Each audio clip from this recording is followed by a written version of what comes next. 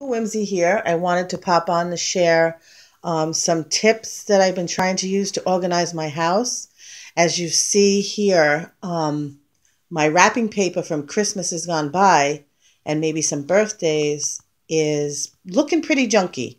By not having a place for them, they're getting wrinkled and torn up, and that is not what I want when I spend my money.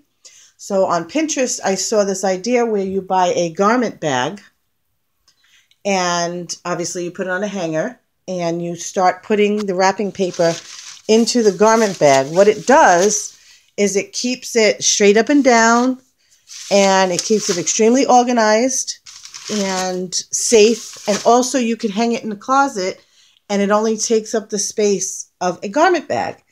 And you can make this extremely frugal by using the Dollar Tree, or you can get a little bit more expensive one that's a little bit thicker and sturdier from Target or Walmart or wherever.